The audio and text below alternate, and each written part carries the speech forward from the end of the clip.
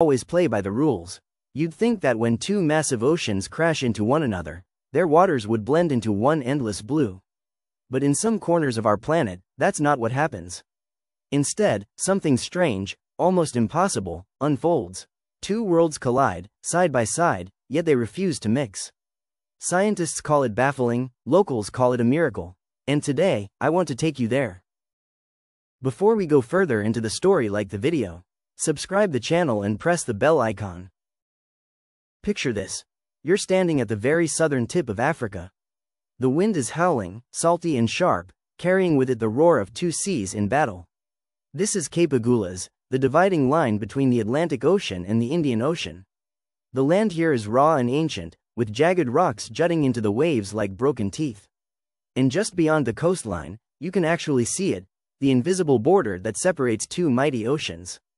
On one side, the Atlantic, cold and steel gray, its waters born in the icy womb of the South Pole. On the other, the Indian Ocean, warmer, richer, painted in shades of turquoise and deep green. The two crash together endlessly, but instead of merging into one, they push back. They resist. They stay apart. A local fisherman named Sifo once told me a story here. He said his grandfather used to bring him out to these rocks as a boy, pointing to the restless sea and whispering, "That is where giants fight.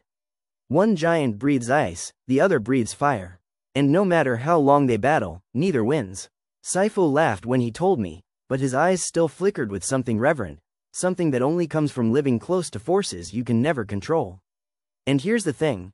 This isn't just some illusion. If you were in a boat right now, looking down from the deck, you'd see it with your own eyes. A line in the water. Not sharp like a wall, but a gradient, a division where two colors meet yet resist blending. On one side, the water is darker, heavier, colder. On the other, it's lighter, warmer, and sometimes even carries different sediments that give it a unique hue. It's as if the oceans are neighbors who share a fence but refuse to step onto each other's lawns. Now, why does this happen? It all comes down to science, density, salinity, and temperature. The Atlantic's water is saltier and cooler, while the Indian is fresher and warmer. When they collide at Cape Agulhas, their unique properties create what's called an oceanic front.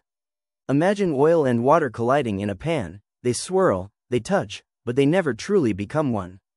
For the sailors of centuries past, this wasn't science. It was sorcery. The Portuguese explorers who rounded the Cape during the Age of Discovery wrote about these waters with awe and fear, describing seas that clashed but would not merge, waves that pulled ships apart, and tempests that seemed to rise from the ocean's anger itself. Standing there, you can almost feel the ghosts of those ships. The Cape of Storms, as it was once called, swallowed vessels whole. Masts snapped, hulls splintered, men were lost to the abyss. Even today, Cape Agulhas is notorious, a graveyard of more than 150 shipwrecks that litter the seabed. And yet, amid this violence, the invisible line between oceans remains, a riddle of nature, unbroken. But our story doesn't end here. Because thousands of miles away, in a land of glaciers and mountains, another battle of waters rages on. Let's travel north, to Alaska. Picture the Gulf of Alaska, towering cliffs, snow-capped peaks, and an endless sweep of sea that seems to stretch into eternity. The air here is crisp and sharp, filled with the cries of seabirds and the crash of glaciers calving into the water. And here too, you'll witness something extraordinary. Two waters collide, the Gulf's nutrient-rich waters and the fresher, silty meltwater from countless glaciers that spill into the sea. And once again, they refuse to blend. From a plane or a drone above, it looks unreal. A line in the ocean, one side deep blue, the other cloudy and lighter, like cream poured into coffee but never stirred. Sailors and fishermen here tell their own stories too. Some call it the place where the sea carries two moods, one calm and blue, the other angry and gray. Indigenous legends speak of spirits that inhabit these waters, each guarding their realm, never surrendering. Science explains it this way: glacial meltwater carries fine particles of rock, known as silt, ground down by the slow crushing of ice over centuries. This silt makes the water cloudy and changes its density. When it meets the clearer, saltier ocean water, the two resist mixing. They swirl alongside each other, clashing like rivals. If you scoop some into your hands, you can almost feel the difference, the glacial water soft and silky, the ocean water sharp and briny. Together in one palm, yet never truly one. And here's the beautiful part: this refusal to mix creates life. The nutrient-rich boundary becomes a feeding ground for fish, birds, and whales. It's a banquet laid out by nature, precisely because two oceans won't blend. Out of division comes abundance. Out of contrast, balance. I remember talking to a marine biologist in Alaska, Dr. Harper, who told me, people see that line in the ocean and think it's a wall, a border. But in reality, it's a meeting place. It's where the magic happens. It's where ecosystems thrive. Her words stuck with me, because isn't that true of life too? Sometimes, the places where differences collide are where the most incredible things emerge. Now imagine this. You're standing on a cliff in Alaska, the wind whipping through your hair, watching a pod of orcas glide effortlessly along the boundary between these waters. Behind them, a glacier looms, shimmering blue in the sunlight. Ahead, the endless Pacific rolls on. You watch the two oceans touch but never merge, and you realize you're looking at something eternal, an ancient dance that's been happening long before humans ever set eyes on it. Back at Cape Agulhas, locals say the spirits of the Atlantic and Indian Oceans are locked in an eternal embrace, too proud to yield, too strong to let go. In Alaska, some fishermen believe the sea spirits of glacier and ocean argue over who will rule the coast, their quarrel etched into the water itself. Whether myth or science, one truth remains.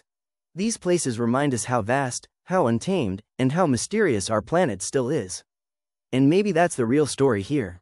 Not just that two oceans refuse to mix, but that we can still stand in awe of it. In a world where we think we've mapped everything, explained everything, tamed everything, nature still surprises us.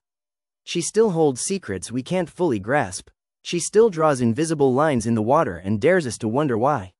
So the next time you look at a map, trace your finger to the southern tip of Africa, or the icy edges of Alaska. Remember that in those places, two oceans meet but never mix. Remember the line in the water. And remember that sometimes, the most extraordinary wonders aren't hidden. They're right there in front of us, if only we pause to see them. Because here's the thing. Boundaries don't always mean separation. Sometimes, they mean connection. At Cape Agulhas and in the Gulf of Alaska, the refusal of oceans to merge creates storms, shipwrecks, legends, ecosystems, and life itself. It's not just a scientific quirk, it's the poetry of the planet. And maybe, just maybe, it's also a reminder for us. That even in our differences, even in the places where we clash and resist, something beautiful can still be born. This waterline shouldn't exist, but it does, and in that impossibility lies one of Earth's greatest truths. That the world is still full of wonder, waiting for us to look, to listen, and to believe. So, what do you think? Is it science, is it spirit, or is it something beyond both? The oceans will keep their secret. All we can do is stand at the edge, watch the waters touch but never blend, and feel small, amazed, and utterly alive.